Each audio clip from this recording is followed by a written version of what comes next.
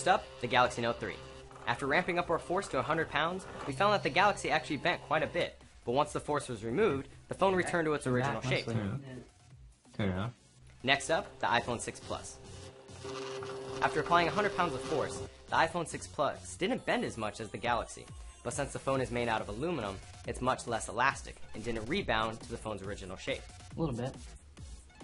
Our final bend test results at 100 pounds was that the iPhone 6 bent 3.25 millimeters, the Note 3 bent a little more at 4.5 millimeters, and then we did the same test on an iPhone 5, which bent the least at 1.75 millimeters.